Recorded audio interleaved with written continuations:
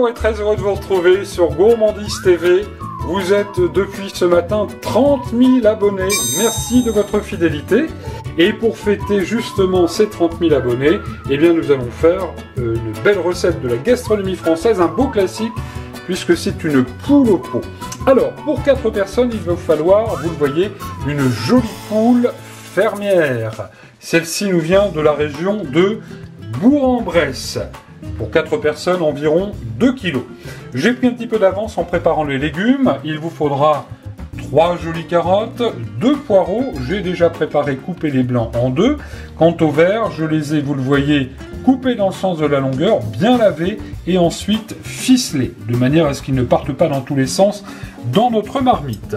Il vous faudra un bel oignon que vous aurez au préalable piqué de quelques clous de girofle, un joli bouquet garni également, composé de 2 feuilles de laurier et d'une belle branche de thym bien fraîche, des navets, il en faut 3 que j'ai coupés ensuite en 4, une belle branche de céleri, ça c'est bien, ça apporte toujours du goût à nos plats. 4 petites gousses d'ail, des fines herbes, coriandre ou persil, et puis de la ciboulette. Nous allons farcir notre poule au pot aujourd'hui. Et j'ai fait préparer 300 g de viande de veau hachée par mon boucher. Et dans cette viande, j'ai fait rajouter le gésier et le foie de notre poule. Il nous faudra aussi également 2 œufs. On fera une petite sauce tout à l'heure pour accompagner cette poule au pot. Et je vous indique les ingrédients qu'il vous faudra et puis comment la préparer dans le courant de la recette. Première opération de la recette, on va finir de préparer la farce. Alors, dans la viande, je vais tout de suite ajouter les 2 œufs. Je vous rappelle qu'on garde les coquilles pour blanchir le linge. C'est ce que fait toujours la mère Mitraille. Voilà, donc ces 2 œufs, on va les mélanger à la viande, mais pas que, puisque nous allons tout de suite poivrer. Faut que ce soit bien assaisonné quand même, hein, bien relevé. Ça ne gâche rien. Comme disait Maïté, qu'on salue d'ailleurs. Hein.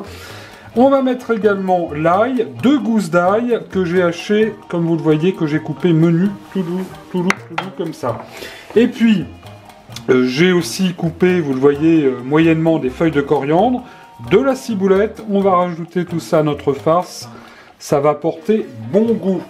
Enfin, on va bien évidemment saler comme il se doit. Voilà. Alors, on remue tout ça et notre farce sera prête. Ensuite, notre volaille est atterrie dans un pot. C'est normal, c'est la poule au pot. Je fais ça parce que comme ça permet qu'elle tienne bien. Et nous allons donc farcir notre volaille bien comme il faut, en tassant le tout. Et ça va apporter bon goût, bien sûr, à la cuisson. Notre farce étant mise, j'ai demandé à la mère Mitraille, qui a tout de même remporté la médaille d'or au concours international de la couture 1957, de coudre cette volaille, vous le voyez, de manière à ce que ça referme bien la peau et les chairs pour que la farce ne tombe pas dans la marmite lors de la cuisson. Alors c'est vrai, hein, la mère Mitraille est quand même une sacrée artiste. Ça c'est vrai ça. La cuisson à présent, je viens de plonger la poule dans l'eau froide, départ à l'eau froide, tout de suite. Nous allons mettre l'oignon que j'ai coupé en 2 avec le clou de girofle, comme ceci. On va mettre bien sûr notre branche de céleri. Il y en a peut-être un petit peu beaucoup, on va en mettre quand même une de chaque côté, voilà.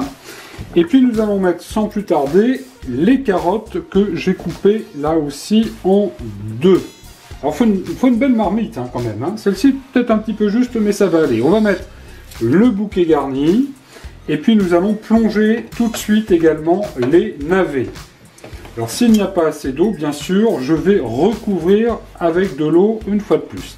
Alors j'ai malheureusement, j'ai coupé la pauvre tête tout à l'heure de cette poule. J'ai quand même gardé le cou qu'on va mettre dans notre marmite, ce qui aura pour effet d'apporter également beaucoup de goût. Voilà, une petite carotte s'était planquée, on va la mettre là. Alors surtout, on ne couvre pas. C'est comme pour le pot-au-feu, on ne couvre pas notre poule. On va la laisser cuire comme ça, en la recouvrant, voilà, d'encore un peu d'eau. Ça nous fera un très très bon bouillon tout à l'heure. Et c'est parti, là... à partir du frémissement pour une bonne trentaine de minutes de cuisson. Une fois ces 30 minutes passées, vous le voyez, ça se passe bien, hein, ça mijote tout doucement. Eh bien, nous allons à l'aide d'une louche prélever, voilà, dans un bol, allez, l'équivalent, vous voyez, de deux petites louches comme ça. Allez, on va même mettre un tout petit peu plus de bouillon. Pourquoi, vous allez me dire? Eh bien, on va le laisser refroidir et on va s'en servir tout à l'heure pour faire notre sauce. Tout de suite, on va ajouter les 2 gousses d'ail restantes, voilà, ce qui va venir parfumer notre bouillon, et on va poivrer, voilà, correctement, comme il faut, notre bouillon. L'assaisonnement est important, et puis on va aussi également saler un tout petit peu, comme ceci, le bouillon. Et c'est reparti pour une bonne trentaine de minutes de cuisson. À présent, je vous propose de noter les ingrédients qui seront nécessaires à la réalisation de la sauce pour notre poule au pot. Il vous faudra donc le bouillon que nous avons prélevé tout à l'heure. Je vous le rappelle, environ 2 petites louches. Il vous faudra 3 bonnes cuillères à soupe de crème fraîche liquide. Évidemment, le poivre du moulin, notre fleur de sel habituelle. Il vous faudra 25 g de beurre, 3 champignons de Paris et enfin 25 g de farine. Et pendant que vous étiez en train de noter les ingrédients, j'ai débarrassé, vous le voyez, les navets et les carottes dans une assiette. Et j'ai ajouté à notre poule et son bouillon les poireaux. Et c'est reparti là pour 45 minutes de cuisson à frémissement. Passons à présent à la réalisation de la sauce. Tout d'abord, dans une casserole et dans une bonne noix de beurre, vous le voyez, j'ai mis à revenir gentiment les champignons coupés en lamelles. Dans une autre casserole, j'ai mis mes 25 g de beurre à fondre et je vais y ajouter tout de suite la farine et on va bien remuer. On va faire ce qu'on appelle, voilà, une sorte de roux.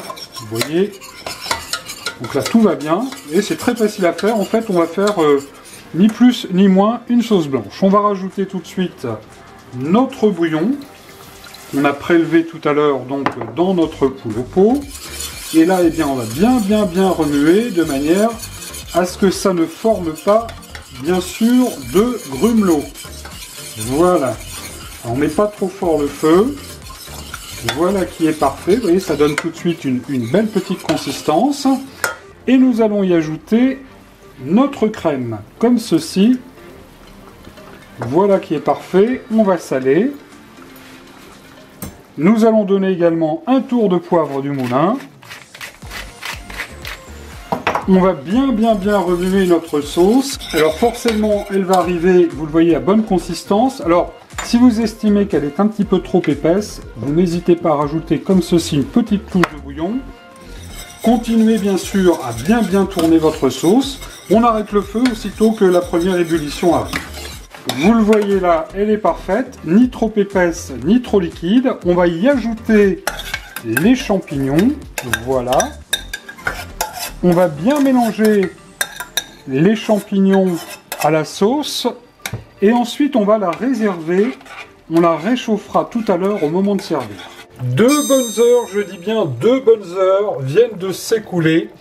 Et vous le voyez, je viens de rajouter par-dessus les poireaux, les carottes et les navets. Et nous allons cette fois-ci couvrir comme ceci une petite dizaine de minutes, le temps que les légumes se réchauffent et nous allons pouvoir servir. La cloche sonne, c'est le signal pour passer à table. La mère Mitraille a déjà mis les pieds sous la table pour déguster notre poule au pot. On va remercier le bon Roi Henri IV, qui est d'ailleurs à l'origine de cette recette. Vous le voyez, les petits légumes sont là, navets, carottes, le cou de notre poule est là, les petits poireaux, les blancs de poireaux, les oignons, bref, de quoi se régaler. Le bouillon est tout à fait chaud et délicieux, de quoi soigner un malade, paraît-il. Quant à notre sauce, elle nous attend là dans cette très jolie saucière. Il ne me reste plus qu'à vous souhaiter vraiment de vous régaler avec ce plat idéal par temps froid. Vous allez vous régaler grâce à cette recette de la reine Mitraille, petite cousine lointaine du roi Henri IV. La poule au pot, un délice. Je vous dis à très bientôt sur Gourmandises TV, évidemment, pour d'autres recettes gourmandes.